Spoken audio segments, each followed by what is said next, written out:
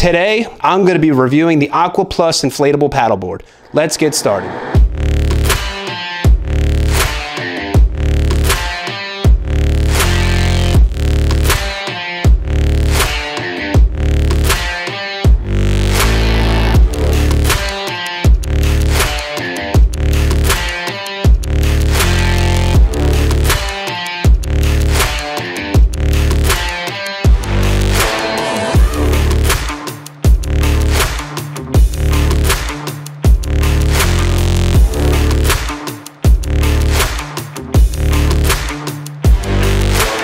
Okay, this board actually surprised me.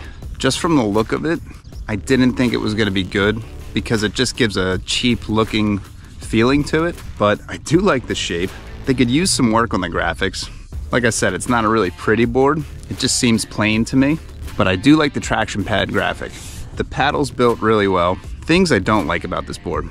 Like I said, it's just plain. I feel like they could do a little bit better with the graphics. One thing that really keeps getting to me is these D-rings on the side of the board. I have to switch up my paddling when I paddle over to the left side because I keep hitting them.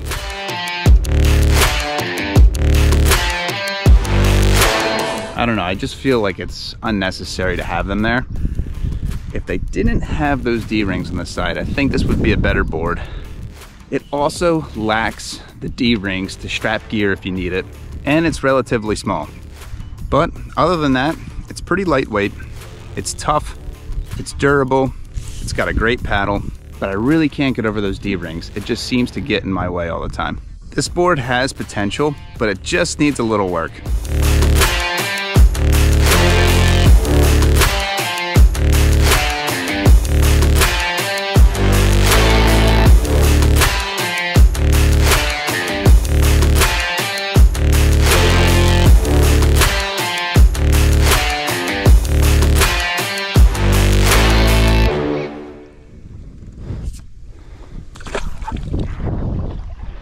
At first, I was really skeptical about this board. The fact that it had plain graphics and it only came with one removable center fin, I was really unsure about this board. But after taking it out on the water, this board was super stable, it's built really tough, and I really like the paddle. My only complaint with this board is the fact that it has D-rings on the side of the board, and that interferes with your paddling, at least on the left-hand side. I think if they remove the D-rings, this board would be awesome. Now for the price of this board, I don't think you can go wrong with it. It's built tough, it's stable, it's simple, and the paddle is built really well. So if you're in the market for buying an inflatable paddleboard, this would be a good choice. I don't think you can go wrong with buying this board. Thanks for watching, guys. I appreciate all the love and support. If you have any questions, feel free to write them in the comments below, and I'll catch you on the next one. Peace out.